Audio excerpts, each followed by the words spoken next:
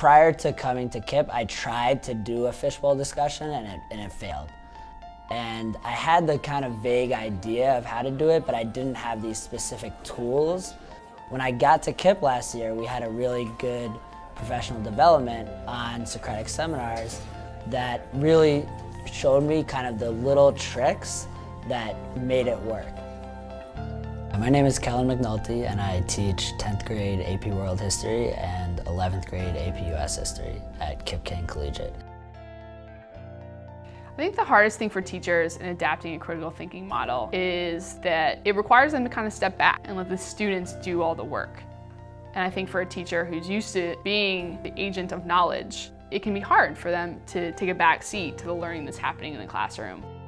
My name is Katie Kirkpatrick, and I'm the Dean of Instruction at KIPP Collegiate High School. I also teach 9th grade speech and composition. Another thing that I started doing at KIPP is using very specific structures to push students to critical thought. And the biggest impact has been the Socratic seminar rubric. Last year, before I started teaching at KIPP, we went through a lot of professional development, and one of the most useful sessions was on these Socratic seminars. To set up my classroom for the Socratic seminar, I basically moved the desks into a square in the middle of the room, and 12 students sit there. And then outside of that square, I have the desks surrounding it into a larger square, and 12 to 14 students sit on the outside. Many teachers know this as a fishbowl, and the rubric asks the person on the outer circle to grade them on, did they use the text to support their arguments? Did they use analytical language? And it gives examples of analytical language. Did they make a connection to what someone else was saying in the discussion, right?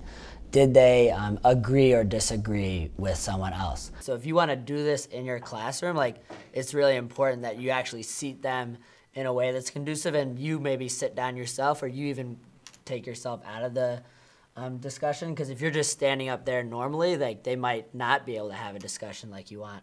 During PD last year, I learned how to set up the room like that and how to use that rubric and the different jobs that you can give people on the outside to stay motivated and invested in paying attention. To keep your kids engaged, these kids who are in the center, or you who are in the center, you're always going to have a role, right? If you're a student, you're a participant, or you're a teacher facilitator. Those are the only roles that are available to the inside. But the outside, you don't want to just let them sit there. They need an active role, and they need a role that helps them really follow what's going on. So here are the roles that you might assign to people who are on the outside. You might tell, okay, you're a reporter, and you can have multiple reporters. In fact, it's really interesting to have multiple reporters, because sometimes they see things differently and they report out different things. You're a silent contributor. I really love this role. So they follow on as if they were in the conversation, but they're not in it. And at the end, you get the chance to say to them, what would you have said? And then the shadower. And when you're a shadower, you're directly assigned to a student in the inner circle.